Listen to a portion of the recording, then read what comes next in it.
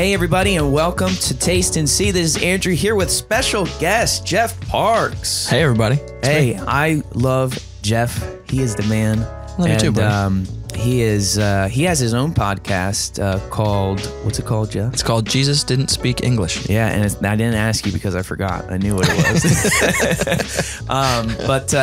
Yeah, he has a podcast, and he's a good friend, and I wanted to bring him on here because he is somebody that, we talk about Taste and See. We talk about two things. We talk about food experiences, and we talk about how we can experience God in a very real way. And Jeff is somebody that when he talks about God, he talks about a concept. He talks about something in Scripture. It is a 5-course meal. Okay, it is no appetizers here, buddy. No. I think like you have appetizers built in. Like it all comes out at the same time. Yes. But you're just like boom, and it's like whoa, and you walk away and you're like, whoa, oh man. I just asked for like a stick of gum. Yeah, that's all I wanted. That's all I wanted. We're gonna do a segment called Favorite Foods, and we'll be right back with you in a moment. Roll that segment.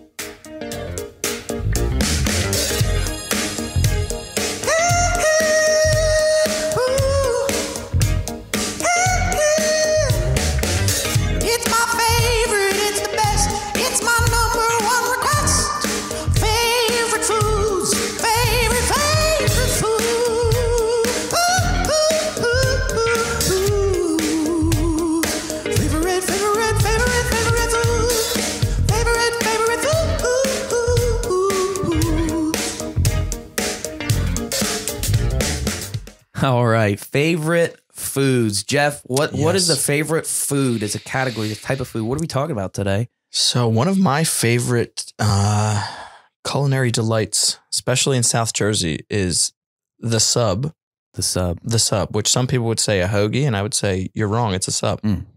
But I like subs, and specifically the innards of a sub aren't as important to me. The innards, the inside, it can be a chicken parm, it could be an Italian, it can be like whatever you want to put in there, roast beef, I don't care. The most important part of a sub is the bread. It's the bread. It's the bread, bro. Okay, so let's be real clear. The favorite food we're talking about is not a sub. It's bread. It's really the bread. It's the bread. Yes, it's the bread. Okay. What makes a good hoagie bread? Okay, so to you? For me, all right, my favorite type of hoagie bread is there's got to be a good crust on it on the outside, and enough that no matter what innards are in there that are going to soak into the bread, that it's still going to maintain its structural integrity. So like Primo's hoagies. Okay, Primo's is good. Okay, they've got a good, you can smack that thing on the table and it'll knock. You know what I mean? Not enough to break a filling. But it's got some structure. Yes, but it's got to have some hold. Yeah. That's the best bread. And anybody else, you can have your opinion, but okay, it's wrong. Go ahead. I have had some incredible experiences with hoagies. In the first episode, I don't know if you listened to it, the first ever episode of Taste and See, it was about a place in Princeton, New Jersey called Hoagie Haven. And they have some incredible hoagies. If we are ranking tier, okay, I'd say Primo's is A tier. Yes. Wawa's is slipping. It's more like C tier. I was going to say D, but then I'll allow C. But it's becoming too mainstream. I think that's the distinction once, Anyway. They sometimes big businesses, they're like, we can make these 3 tweaks and it'll increase our profit by 10%. And that's where it goes wrong. Yeah. When you start to say, hey, this is how we can make more money, you start to lose the why of what you're doing. We're going to remove 2 millimeters of bread. Oh, the bread thickness has gone down. Like I said in another episode that, if you went to Home Depot, they have different size PVC pipes. Yes. Back in the day, you needed a big PVC pipe to fit, just to give you a picture, to fit that Wawa hoagie in. Now it's that little 2-inch pipe. You're like, it's true. They're gone. But Hoagie Haven. How the mighty have fallen. Yeah. Hoagie Haven is S tier. Okay. And their rolls, it's the whole experience, the innards, okay, as you have so beautifully described. The innards are incredible as well. But the rolls, like you do. You're right. You need a good roll that can like go the distance. It's true. I like fresh baked bread too. Okay.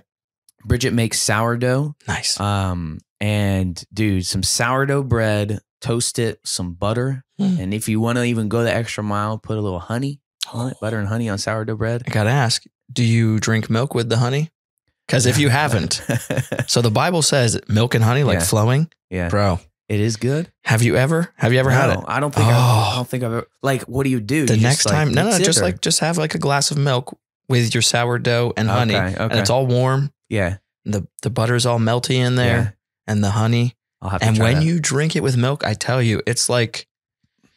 Milk does that for a lot of things, like pasta, or like red sauce. My wife does that weird stuff. I'm not into that part. Okay. But, all right. So you have limits. But I tell you, I don't know what it is about milk and honey. The first time I had the pairing, I was like, this is wild. Like, I understand why the Lord is putting these two things together. Like, it's a really good combo. Yeah. Yeah. Well, but I like some good bread. Bread is tasty. Back on the hoagie front, I had a recent development. I don't know if I told you about this, but I can't eat eggs. Really? Or any egg product. And you just saw, I got chickens in my backyard. That's a travesty. Yeah, it's painful. And like not even mayo. I can't have mayo. Really? So like most good spreads, Chipotle sauce out. Wow. Can't have like breakfast is ruined. Yeah. And so when I went to Wawa recently, it's like, well, what do I get for breakfast? You know, I'm stuck. And I'm still stuck on you got an egg allergy now. Yeah, it's like it's not like an allergy where you can't breathe. You know, it's not like that, but it's an intolerance. So I get super nauseous for a couple hours after. Like it's really bad. And but that's like all mayo. Like even in baked goods, correct. Like I had ice cream that had egg yolk in it. Nauseous. Boom. And like so I go to Wawa. And I like what I like on my subs. I like Chipotle and mayo. Like nice. I like them sauces, but it's egg. It's egg based. Chick-fil-A sauce. Egg. That's egg, bro. Egg. It's everywhere. You know? So yeah, it's really a bummer. Wow.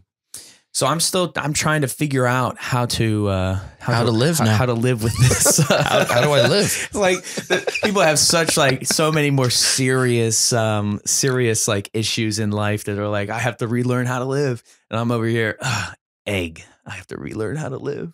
I mean, but it is annoying. It's very annoying. So much is based on egg. Wow. But yeah. You have any other thoughts on bread, Jeff, before we move on? I think bread, we sleep on it a little bit, you know? Yeah.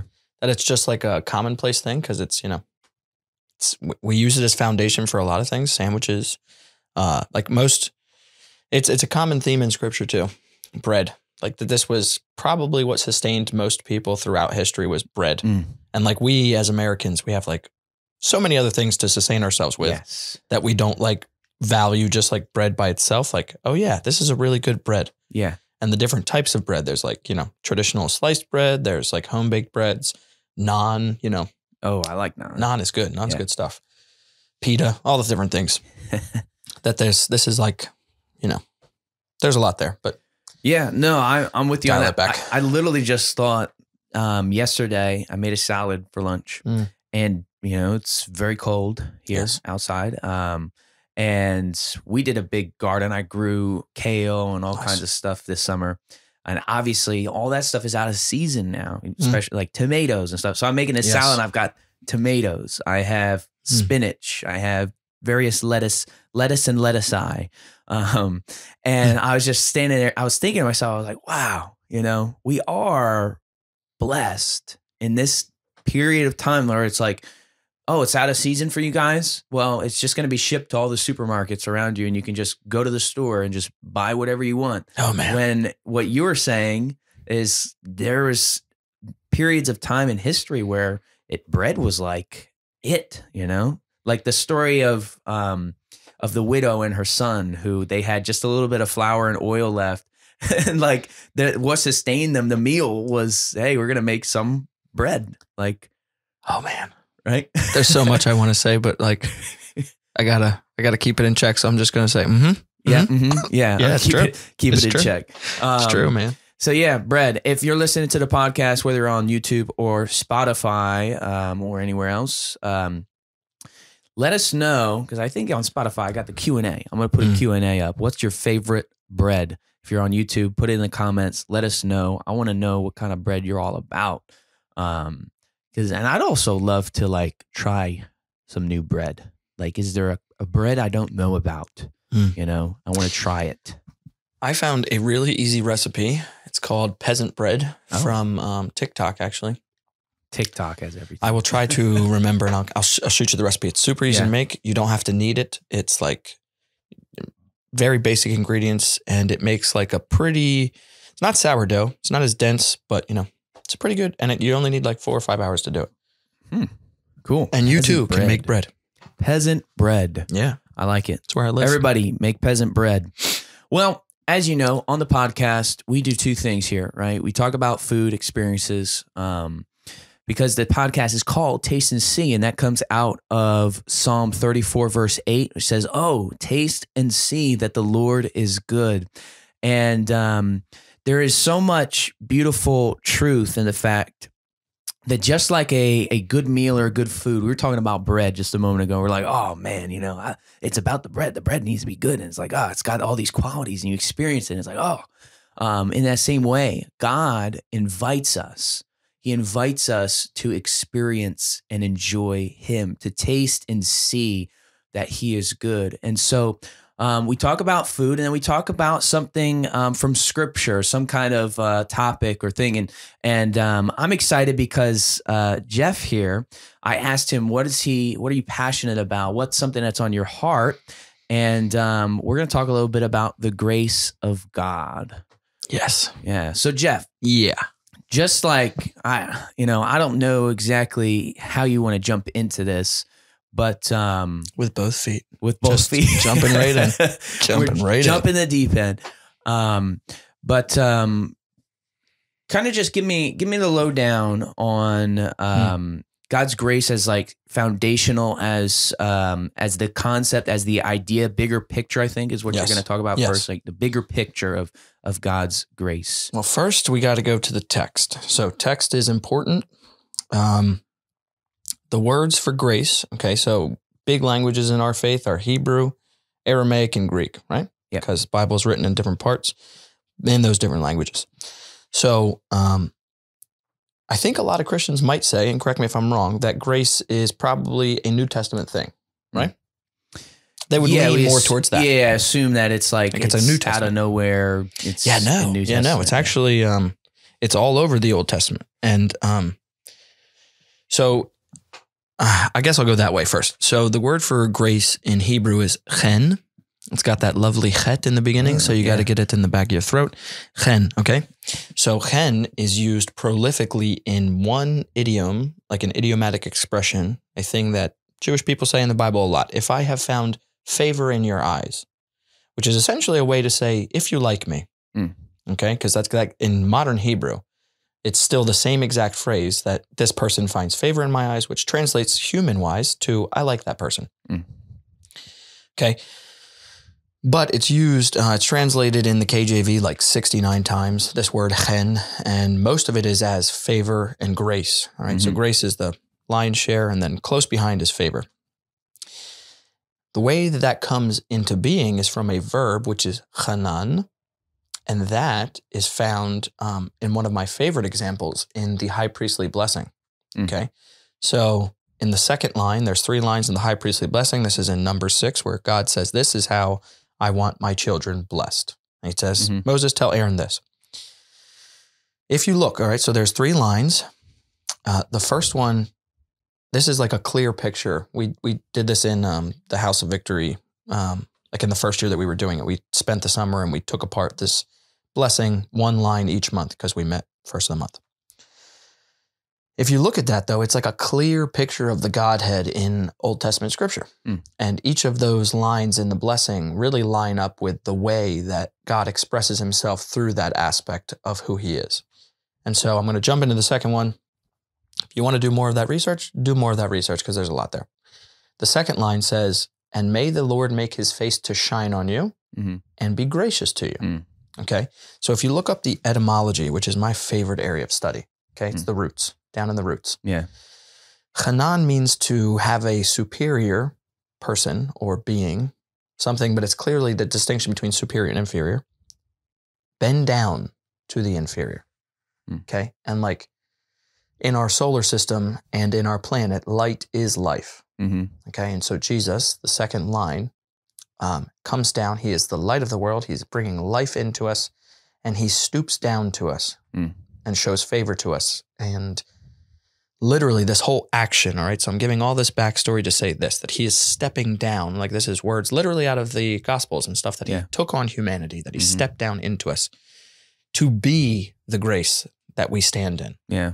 So there's that in the Hebrew. The Greek word is charis, which comes from a different word, which is chareo, which is to, essentially it's like health and life. It's like a common greeting, even in ancient Greek, is hiere, which is like, hey, health to you, which we do even today. We say the same sentiments, we just do it differently in English or whatever. Most often, though, in the Septuagint, the Greek Old Testament, charis is translated and put in the place of chen, so that's how they're linguistically related. So, all that to say, in Romans 5, 1 and 2, well, really in the second verse, Paul says that through Jesus and through faith in Jesus and what he's done, we stand in grace before God, that we stand really in what he stood in. And so like this is the foundational aspect, and the idea of what grace is to us is us, like I know, and well, I don't know, but I would assume that you have heard grace described as unmerited favor, right? Yeah. Correct, because it is. But really, that it's by having faith in Jesus and who he is and what he did and how he did it, that we have been credited what he did by standing in our place. And so now we are standing in his place. Yeah. When it says in the New Testament, it says in Christ. Yes. Yes. Yeah. So essentially that grace is this covering that Jesus took our place, and now we are credited into his place in the eyes of the Lord, and that it's in his sight that we have this amicability that we could even stand in God's presence. And like the idea, all right, so without getting too crazy into it, under the old law with the temple, only one person once a year could go and stand in the presence of God. Yeah. And that's after spilling a lot of blood in the specific sacrifice for Yom Kippur, for the Day of Atonement. This is like the same presence of God that killed two people for getting too close. They were happy. Like they were just celebrating, and they brought fire and incense, and they thought like this is cool. And they get close to the tent of meeting, and then the holy presence of the Lord comes out and consumes them. And like, if you don't understand why, that can be like pretty drastic. And like, why is that? Because like, dang, yeah, you know what I mean? It seems a little like, seems like an overkill. Yeah. You know? But then the Lord says through Moses after that, this is done because I will be kept holy by those who are closest to me. And like, you can hear that echo in the Lord's Prayer. May your name be kept holy. Who does that? We do that. Yeah. We're the ones who are representatives of the Lord's name by being closest to him. And so this idea that we can even stand in his presence is because of what Jesus did by standing in our place. Yeah. And so it's this kind of like exchange, I guess, in the fact that like he took our place because we've all deserved the cross. And now this Holy Spirit, which should be ripping us apart from the inside out, isn't doing that. Yeah. Because we're covered by what Jesus did and by the grace that he did. And so like basically that. Yeah, we measure up to God's standard because of what Christ has done, because he measured up in a way that we never could on our own. Yes. Yeah, that is super powerful. And I've always thought of not always thought of, but I've in my you're like, man, whatever. In my studies of grace, one of the things that a lot of the Greek dictionaries and they talk about, they give this picture of the grace of God as God extending himself on behalf of mankind. Absolutely. Extending himself. Yes. And it's like in exerting himself. Like he it's almost like, now correct me if I'm wrong, but it's almost like I picture you're trying to move, okay, your house. Like I've moved 3 times or 3 times. Yeah, 3 times in the last like 4 years. Oh. Okay. it is a lot of work to move. It really is. And culturally, it's one of those things where you're like, yeah, I mean, if you can help me, but I don't want to put you out. And everybody's like the guy with the truck, hates being the guy with the truck. On moving day, it's the worst thing to have is the truck. Because you're like, dang it, I'm going to get roped into this. Like, crap. But it's like the guy with the truck, right? And it's like, but you as the person moving, you're in deep need. You're in need. And this picture of God's grace is he extends himself. And culturally we're like, I don't want to ask too much of people. I don't want to do. And so it's almost like you didn't even ask God for help, but he shows up with his truck. That's true. And he does all the work. He makes it happen, and he goes above and beyond what you could ever have even asked or expected. And he just put himself out to take care of you and to meet your need. And now on a grander scale, that's what God did as he sent his son to this earth to put on flesh, to be born, to live the life we couldn't live, to do what we couldn't do, to die the death we should have died, to pay for our sins, to be the perfect sacrifice. And so that we do now stand in his presence, measuring up. Yeah. And so it's this, like, God just went to such a great length. And that's like, grace is so deep. It's such a beautiful thing.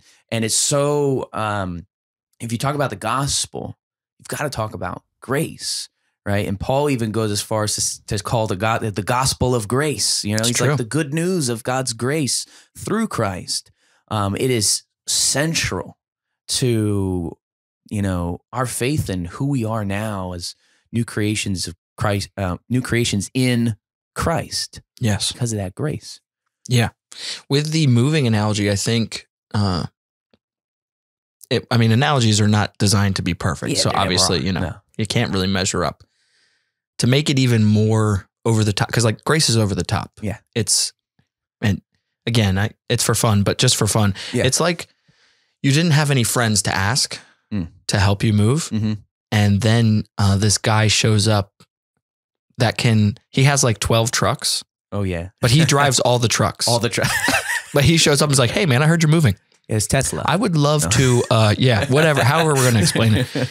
I would love to pack up all your stuff for you. Just stand right here. Yeah. And I'll talk to you and I'll pack all your stuff up and put it into all my trucks and drive it where you're going. And he's like, and I'm doing Are this. you cool with that? You're good with that? He's like, cool. And I'm doing this because I love you. Yeah. Hey man, I love you. You're like, what? Who are you? Why? And then he builds the house that you move into.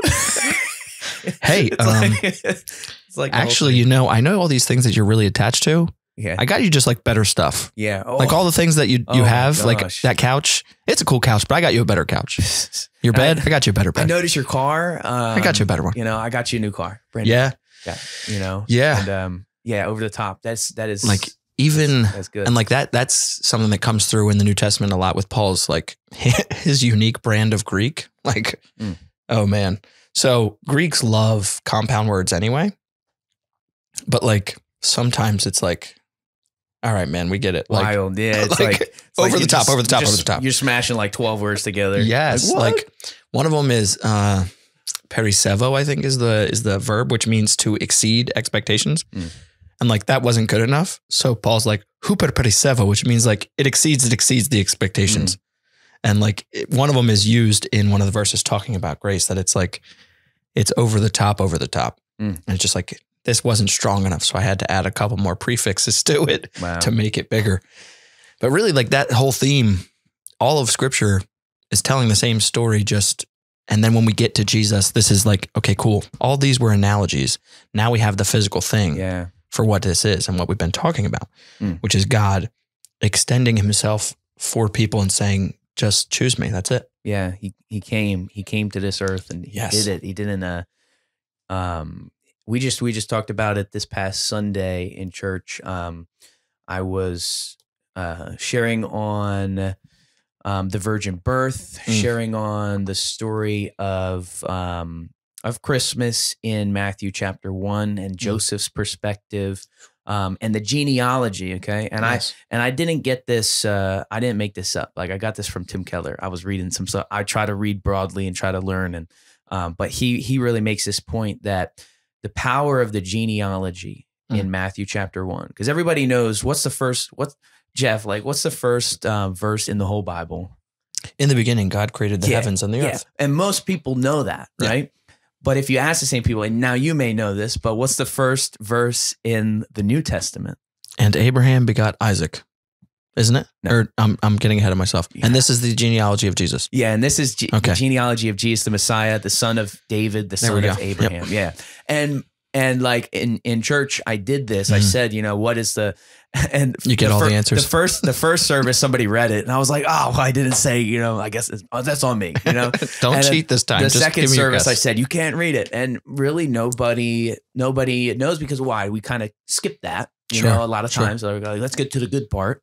But the point Tim Keller makes is, if the Christmas story didn't happen, then we can't even be saved by grace. It's true. If the Christmas story is just a nice legend, a nice story, then we're in big trouble, because then Jesus is just another teacher who came and we need to try to be better people, based on his teachings. Because law is still in effect then. Yeah, law is still in effect. And it's Christ came, the word became flesh and dwelt among us. And it's the Christmas story that is that Genesis that shows that Christ, he really came. He didn't just pop up out of nowhere. He was born. He was born fully God, fully man. But Tim Keller's point about the genealogy was that it anchors the Christmas story in a real time and place. Whereas many stories start once upon a time, right? True. Or in a galaxy, like a long, long time ago in a galaxy somewhere at some point this happened. Like exactly. But this anchors it in history. And it makes the case that Christ was really born. Christ came to this earth. God really became a man, put on flesh, put on our frame. Emmanuel, God with us. You can't see it, but Jeff just pointed to a tattoo. I literally have that tattooed on my arm. Tattooed. In the Greek? No, this is in Hebrew. My bad. Emmanuel. Yeah. And, but it's like, no, Christ really did come. God was really with us. And he did all of that. He went to that great length. And that's where the gospel comes in, even in the Christmas story, is that in religious thought, we think we need to work hard to get to God. We need to do the right things. And even a lot of Christians do this same thing. We think we need to live good lives to measure up, to get to God, to get his favor. Correct. Right? It's a very human thought. And it's pervasive throughout world everywhere, religions. just literally everywhere. And even people that would say, I'm an atheist, there is no God. Their God, little g, is success, money, work, or even the perfect family, whatever that looks like. They still find themselves trying to measure up to some standard. Yes. To please some other, being or deity or conception of a God. I'll put it another way. So you've seen the first Avengers, right? Yeah. Okay. When Loki's in Germany and he says, "You all want to be ruled." And everybody's like, "No, we don't, because we're American." Yeah. And like the German guy, the clearly Jewish guy who was like, I was ruled once, so I'm not going to be ruled again. And everybody's like, "Yeah, tell him." Yeah. Loki's right. Yeah, he is. Loki's right. Yeah. Every human being on the planet is serving something. Yes, exactly. And if you think you're not, you just haven't figured it out yet. Yeah. You haven't figured out what you're serving. 100%. And back to the Christmas story and all religion, we think we need to work our way to God and achieve, whatever to earn a place or to earn, that favor. But the Christmas story, and it is the grace of God being expressed, right? Is that it flips it on its head. Instead of man climbing to God, it's God coming down to man, stooping, like you said, in that picture of a higher being stooping to someone lower and coming to them and bestowing. And that's the Christmas story, is that Christ came, and that through Christ, and that the Christmas story does exist, we can be saved by grace because he did come for us. God went to that length to meet us where we're at and to do what we could never do. And we can now stand in his grace. One of the distinctions between the gospel of Jesus and the gospel of his grace versus literally like every other religion that I have found is that every other religion or system, it says exactly what you just said, that it's going to make a bad person into a good person. My God is not in the habit of making bad people into good people, but he's rather in the habit of making dead people alive people. Yeah. And It's a simple thing, but it's really, oh man, like it's really that's where it's at. And everything, like you said, it turns it on its head that there's nothing you can do. Like, okay, I'm gonna eisegete a little bit of I don't know if it's Maverick or Elevation's song. It's Jireh. So is that Jireh? Yeah, that's Elevation. There's so many there's crossover. I think they're both correct. There's so much crossover there that doesn't really matter. But their song about Jireh. Okay, you're never more loved than you are right now. Yeah, I'm going to tell you what the gospel says. You are never more holy than you are right now, because the holiness that you have is really not yours. You're standing in Jesus's holiness. Yeah, and like it's really easy to take that and then say, cool. Then like, what's the point? I don't do anything. No, like the entire life of a Christian is allowing the Lord to come in and invade and transform you from the inside out. Yeah. And that goes from like, saving grace to, like you were mentioning, like sustaining grace. Yeah. This idea of allowing the Lord to do what he wants to do, which is to conform us more into the image of his son. Yeah. Which will make you more holy. It will make you, but if you make that your goal, if your goal is to try to be holy, can you be Jesus? Nah, bro. Like I can't be Jesus. You're gonna fall short every time. Correct. Yeah. And so like if the goal is not what the goal is supposed to be, then it sets you up for failure, because very quickly it ends up becoming a works game. And like, well, now we're back into everything that we're not supposed to be in. Yeah. Yeah. Like the holiness movements in the 1950s, and don't play cards or go to the movies, and don't. I mean, hey man, if like that's what the Holy Spirit is convicting you about, then like, don't do it. Yeah, exactly. But like when you try they made a new law. Correct. When you try to preach conviction to people. Yeah. No, it comes off as legalism, because the Holy Spirit might not be doing that in them. Like Isaiah 55:10-11 says, it gives an analogy of rain and snow falling to the ground and interacting with it and making things grow and making seed come out and all this. And God says, just like that, wherever my word goes from my mouth, it will do what I want it to do where I send it. Which implies a couple things, that if it's not happening right now for you or whoever this is, that that's the Lord's timing. Yeah. And so like, rather than preach our convictions at people and say, hey, look, see, you should be holy. This is where you're deficient. This is where it's not supposed to be. If you make God the center of that, hey, look, have you considered what God has done in you and for you, and allow the Lord to do what he wants to do anyway? Yeah. Then all these things will be added and they will fall into place, because it's the Lord doing the action. Yeah. God is in charge of our spiritual growth. Yes. 100%. And so often we try to become the masters of our spiritual growth, and then by extension, other people's spiritual growth. Yeah. If you just prayed more, you'd be happy.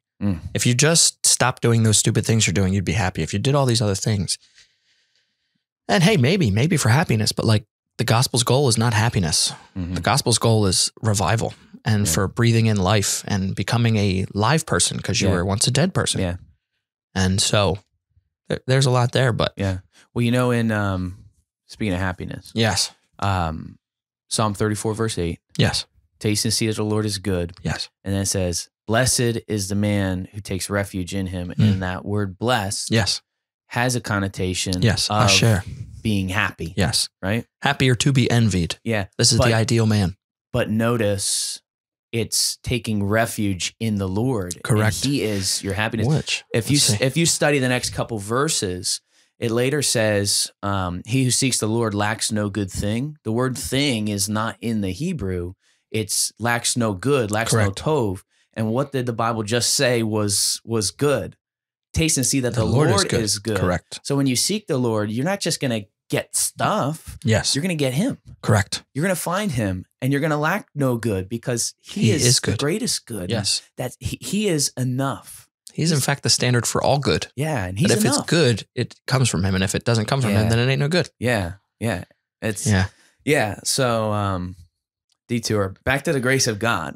I mean, essentially that is the grace of God is the ability to be with God. Yeah.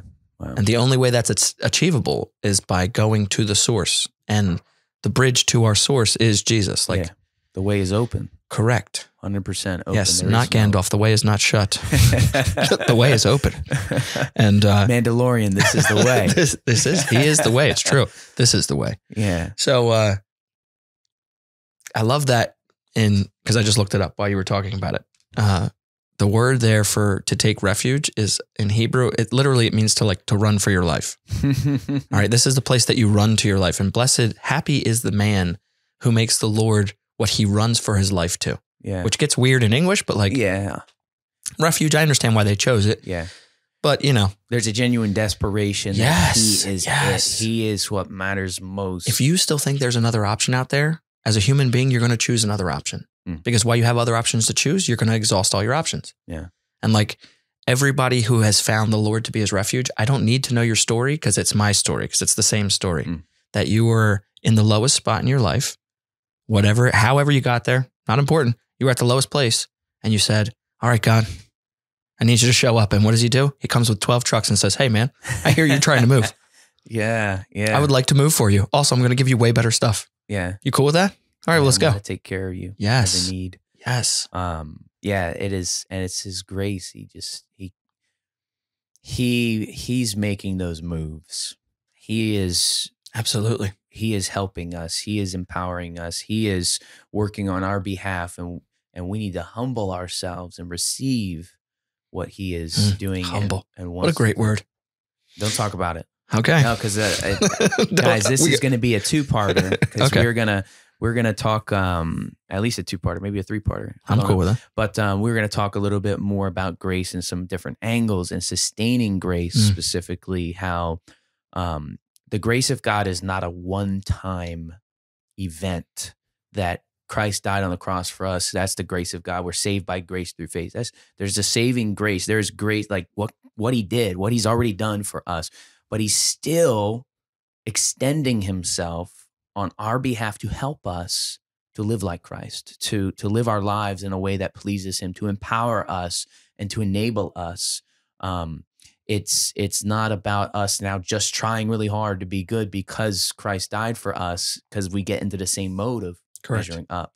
But yeah, so before we hold your thoughts. Yeah, before we just rolled right into that, I just wanted to pump the brakes. There's going to be more.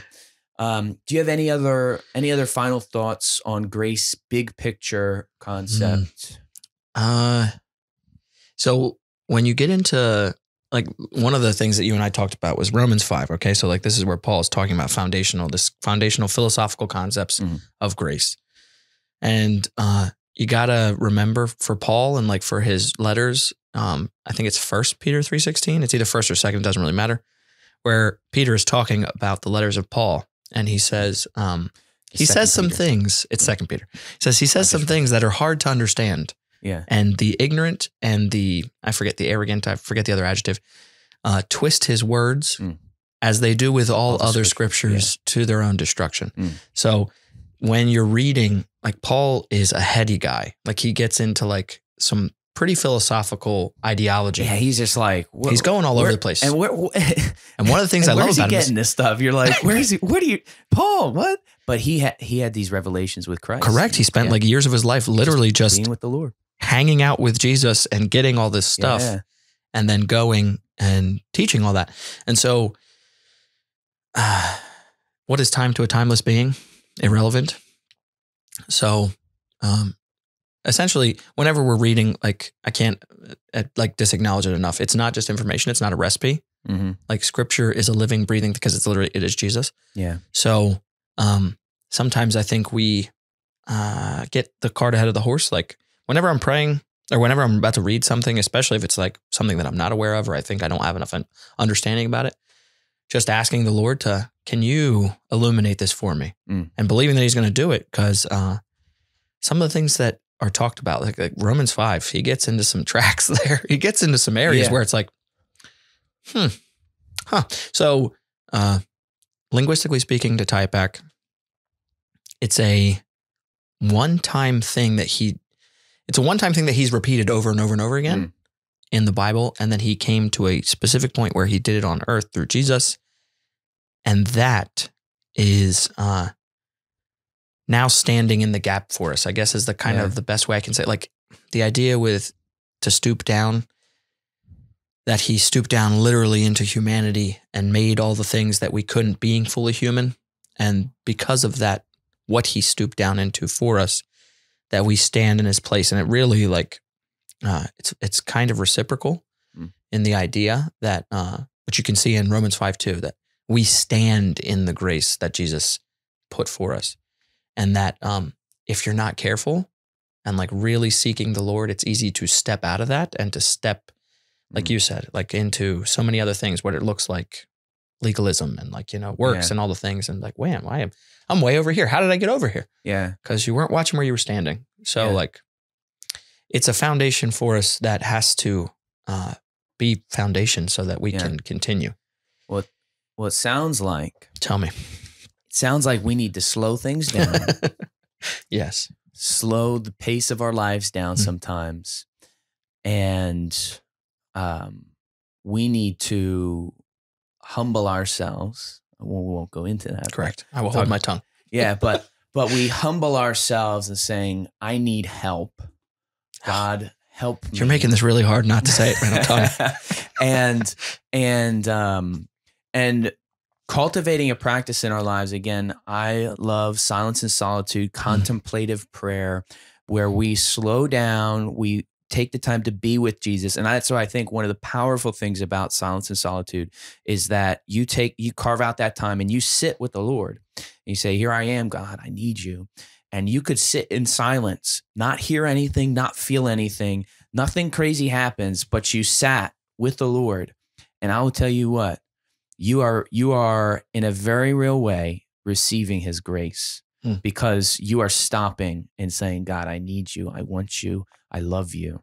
And in that moment, God is working, whether you feel it or not. And that's one of the things on this podcast, Jeff, that I emphasize over and over. When we say experience God, a lot of times our minds jump to, it's got to be a big experience. Sure. It's got to be, the sky's got to crack. And then we get lots of people who feel broken, like there's something wrong with me because God isn't showing up and showing off on a regular basis. Like it's like I'm not having these Elijah moments on the mountaintop with Baal. I'm not. So glad you said it. Yeah. Like, where did Elijah hear the voice of the Lord? In the silence. Yes. In the whisper. Yeah. We've talked about that. I think I talked about it on the podcast a couple of weeks ago. But that is 100% true. Yeah. Because in our minds, and I think we've got the American dream lodged in our hearts and our brains. Bigger is better. External is more important than internal. And to be successful Christians, and as soon as we say we want to experience God, it has to be these picturesque, mountaintop, open heaven, insane experiences. But the reality is, every person will probably have a dozen or two, maybe even less, of big encounters that I would call, like major experience. I share this story a lot on the podcast, Jeff. When I was a teenager, I was at a youth retreat. I was at the altar praying for the baptism of the Holy Spirit. And my eyes were closed. And I felt a hand on my chest. Okay. And I opened my eyes. No one in front of me, no one walking away to my left or to my right. And I believe in that moment, it was the fruit was good. Okay. It was a very transformational moment in my life. But when I come downstairs to pray every morning, I'm not getting pinned to the ground by God, every day. That it's just like, that's what it is. On the average, and this is the episode we talked about mundane moments. What about the mundane? What about the average day? What does it look like in between those big moments? Well, it's chill. It's a lot more quiet. It's a lot more humble. It's, God may say something to you. He may not. You may feel something. You may not. But none of those things impact the reality of the moment that you are with the Lord. And when you slow down to be with God, and even if you sit there for 5 minutes and you take that time and say, God, I need you, and you just wait in silence, a lot of times feelings or thoughts will come up, interact with those. So, allow the Holy Spirit into those.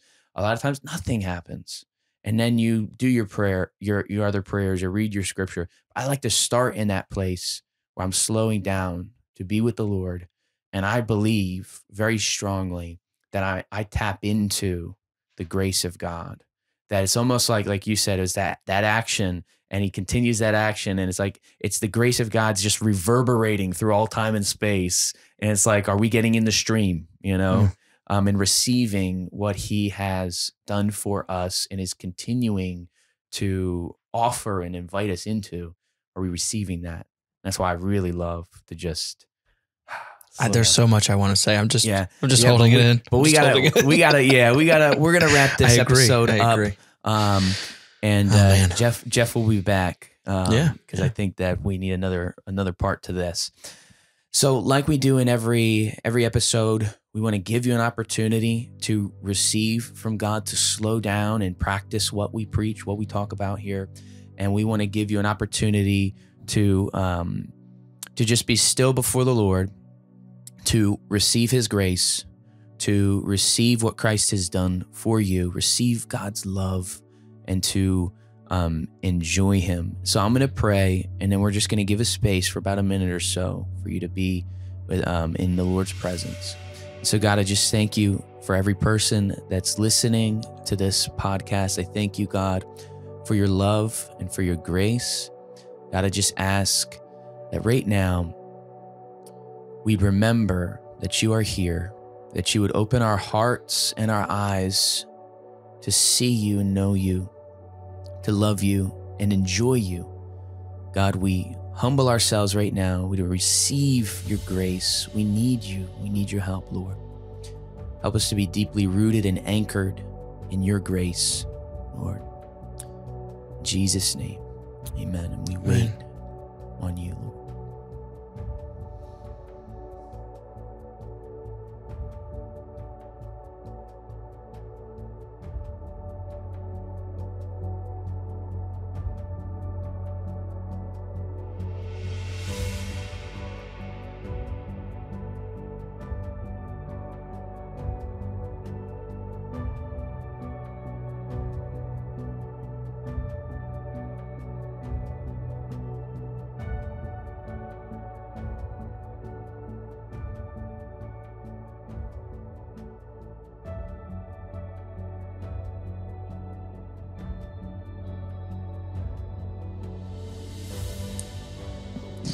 Heavenly Father, I thank you. Thank you for you.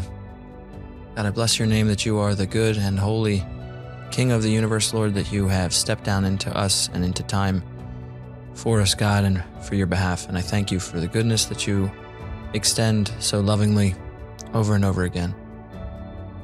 Lord, I ask that you would help us, give us your eyes to see. Give us your eyes to see, God, and give us your heart to understand in our heart, God. Thank you for your faithfulness and that you are a faithful God, that you will keep your promises, Lord, that you will fulfill what you have promised to us, God, to transform us from the inside out, to replace our heart of stone with a heart of flesh with your law written on it, God, and that we would be a reflection of you and a testament to the world around us. I thank you for all that you're doing in us and for us on our behalf continually, Lord, the things that we see and that we don't. Because, God, they are many. I love you and I thank you. And I thank you that I can love you because you loved us first. Pray all these things in the name and blood of Jesus, our Messiah. Amen. Amen. Amen. Amen. Now, again, just to remind you, you can do that any day. All day, every day. All day, all the time. Praying without ceasing, I think, is not so much praying going crazy for all day long, but it is a posture. It is an intimacy, and we want to cultivate in our lives where we are slowing down, being with the Lord, and letting everything else flow out of that. So I just encourage you to make that space in your life. Amen. Amen. Well, Jeff, thank you so much for joining us on the podcast this week. Thanks for having me, man. It's just been really fun. Yeah, definitely. And again, Jeff has his own podcast, and it is Jesus Didn't Speak English. We're actually recording episode 6 tomorrow. So whenever that is, we're recording this. Yeah, that's actually true. That's true. So coming soon to a podcast host near you, episode 6. Yeah. So, and if you think we went deep on this, Jeff, buckle up, Buttercup.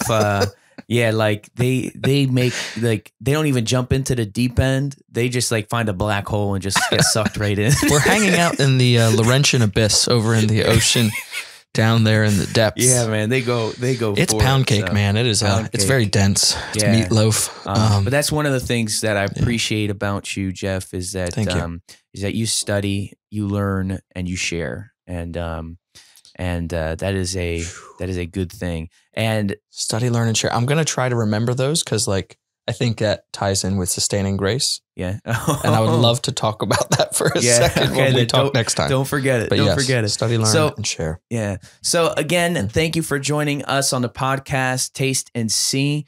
It is my prayer, and Jared's out there praying somewhere too, that you guys will grow and learn to taste and see that the Lord is good in every area of your life, knowing Him deeply and being with Him and letting everything else flow out of that as you go about your day. And it is always a privilege to be here with you. And as always, Taste and See is sponsored by VYG Students. It's a local youth group in the South Jersey area. If you want more full-length sermons and other information about our youth ministry, you can go to vygstudents.com. The link is in the show notes, and oftentimes on Wednesday nights, we are going live at 7:15 p.m. Eastern on YouTube, and the link is vygstudents.com/live. Again, that is in the show notes. As always, thank you so much for joining us. Until next time, this is Andrew. This has been Jeff. This has been Jeff. See you next time. Till next time.